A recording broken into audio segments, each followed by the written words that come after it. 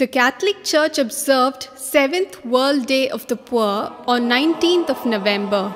The theme this year is "Do not turn your face from anyone who is poor." The Church, through this theme, invites the faithful to take responsibility for those who are in search of dignity. During the Mass celebrated at St. Peter's Basilica on this occasion, Pope Francis said that the world has grown indifferent to the cries of the marginalized and those affected by poverty.